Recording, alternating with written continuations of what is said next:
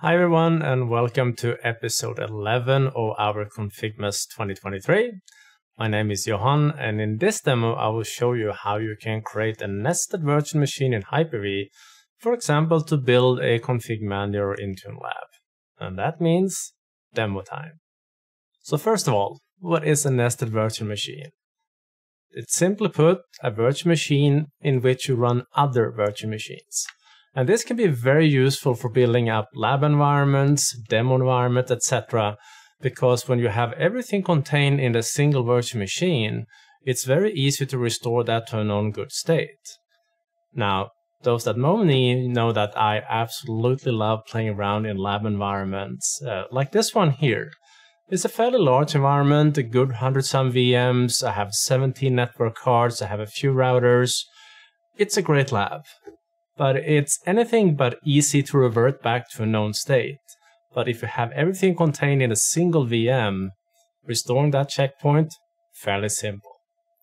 So, to give you an example, if I head over to this machine here, I have a nested virtual machine running a few VMs inside of it. In this case, you see I have 5 VMs running. So I've been playing around in this lab for a bit, and if I want to revert that to a known good state, I can simply go ahead and revert that to the previous snapshot that I took, or checkpoint as they're called these days in Hyper-V. And within a minute or so, I'll be back to where I started my lab in this environment. So here I have the snapshot I took when I started this setup. And in that scenario, I only had a single virtual machine running, not all of them like I had before. But how did I create this? Well, with a healthy dose of PowerShell. So over here, I have a PowerShell script that can create a virtual machine ready for nesting. The magic code that makes a virtual machine enabled for nesting, or a nested VM, is this line here. That's all it takes, that's the only difference.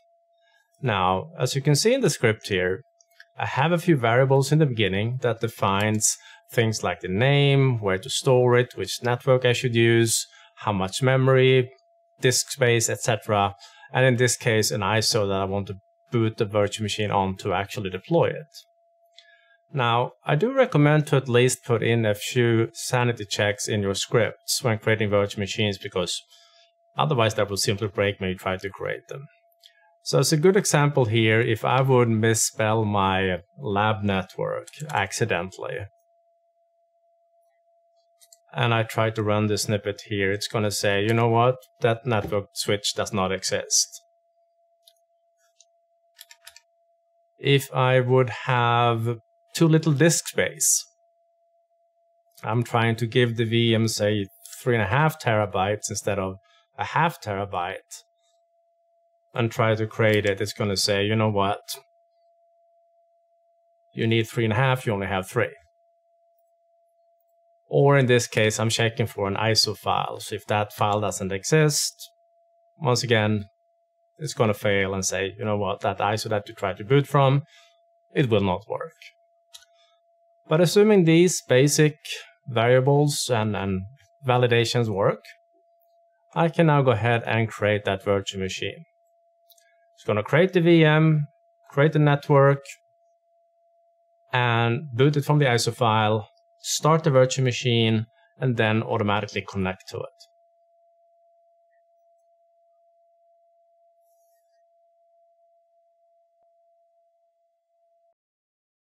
Booting from the ISO,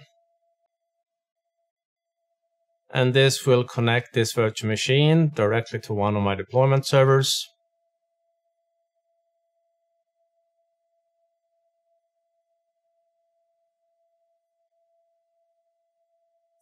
I'm going to pick a sequence that deploys Windows Server 2019 with Hyper-V enabled. Going to give it a name, row 35, and I'm going to put this machine in a workgroup.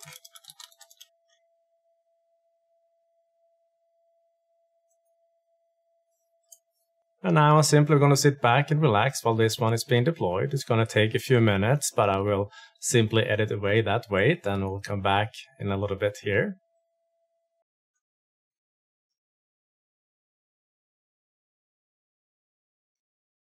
So this is a few minutes later. The machine has rebooted and is now installing the Hyper-V role inside of this virtual machine.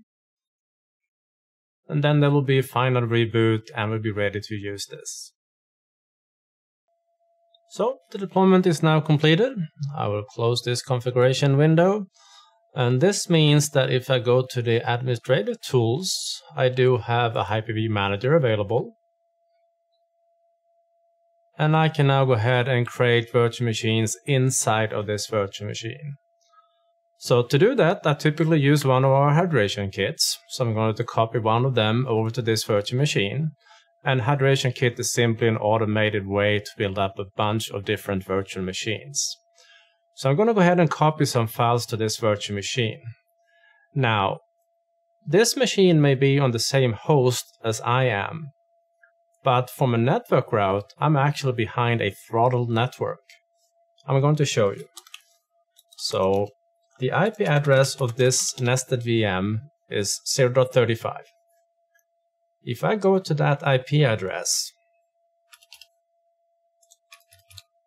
35 $, log in,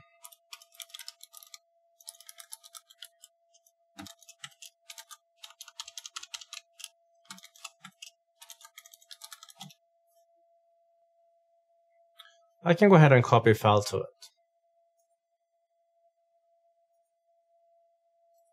Like, for example, an ISO file, a Windows 11 ISO file. So I'm going to copy that over the network. I'm going to create an ISO folder, and I will paste it. Now, this is not very quick, is it? As I mentioned, this network is throttled. Even if I'm on the same host, the network route to it is throttled. But luckily, in Hyper-V, I don't have to go over a normal network route. I can use the VM bus to copy files to a virtual machine. So I'm going to pause this one, close that window. Here I have an hydration kit ISO. That one is almost 15 gigs in size.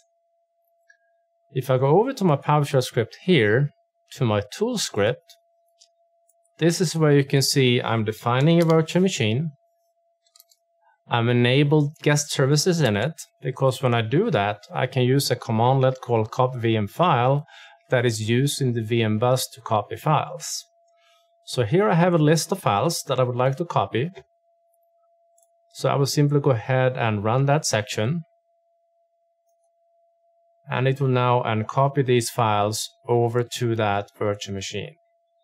And suddenly I get a significant better performance than my 6 megabytes per second or so that I had before.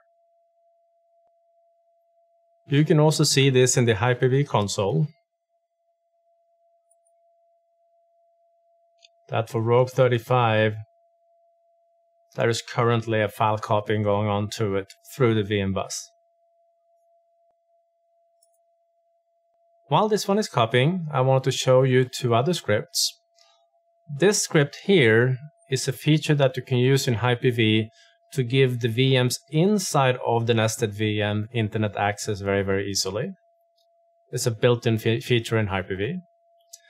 This script here is part of our hydration kit and simply creates all the different virtual machines with the required configurations for me.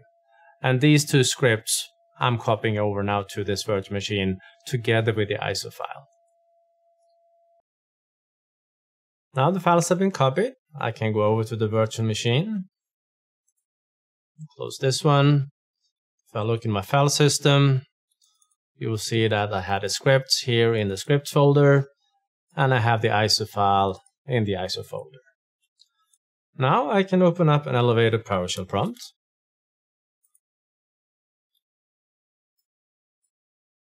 And I'm ready to create a few virtual machines using the hydration kit.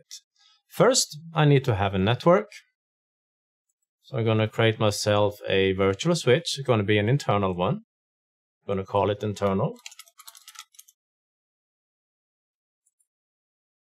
And then I can go back here and run that script.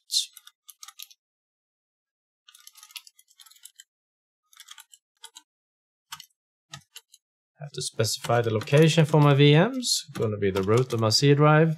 I only have a single volume on this one, about 500 gigs. I will specify the ISO file that I want to boot from. And I will have to specify the network, internal. Like this. And now this script will create a few virtual machines. And when they have been created, I can go ahead and deploy them. Now, I do recommend that you start with the domain controller if using our hydration kits, because all the other VMs will actually try to join that domain. Obviously, you can also use this server just as a DNS and DHCP in the event you're doing a bunch of Intune labs, etc., and just want to have a bunch of clients. They will be joined into your Intune tenant, but you're only using this server to provide IP addresses and name resolution to them. But anyway, go ahead and connect through RDP to this one.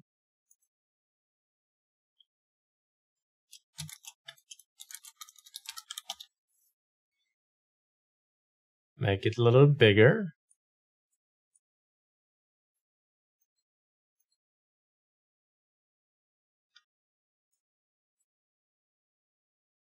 Just going to reconnect to this one.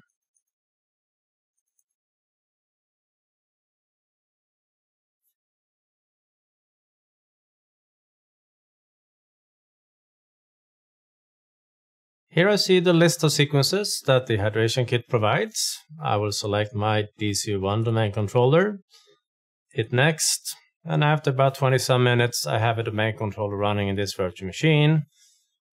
Then I simply move that one to the side and I start to deploy the other VMs. And that means that after a little bit I now have a self-contained lab environment inside another virtual machine, in this case Rogue 35 on my Hyper-V host. That's all for today. Thank you so much for joining, and I'll hope to see you again tomorrow for the grand final, the last day of our 12 days of Christmas here on Deployment Research. Have a good day. Bye for now.